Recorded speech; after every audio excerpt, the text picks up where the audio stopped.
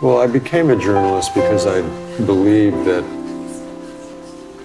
people would care if they were given something to care about, and I thought that was the mission of journalism, beyond being a business, beyond simply informing people, but actually moving people.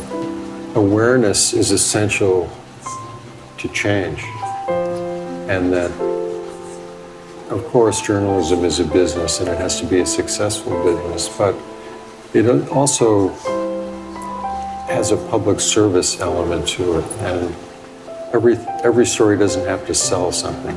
There's also a time to give.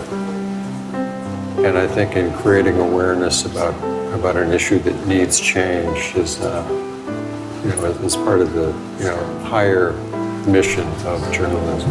What would you say to inspire people, whether it's a journalism student or an attorney or a designer, or do you have any words of advice for people who really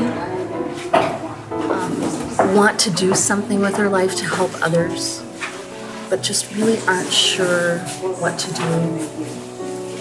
Or a photography student, for example.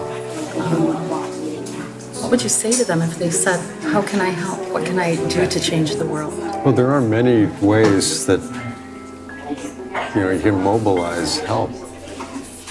All the professions that you mentioned, it doesn't have to be medical or nutritional. It could be law. It could be journalism. And I think you have to understand where what you do can become effective, and then identify an issue that means something to you, that moves you, and try and apply your talent to that issue. Find the channels, make the connections. Can you think of any small things that people could do to work on this problem of tuberculosis?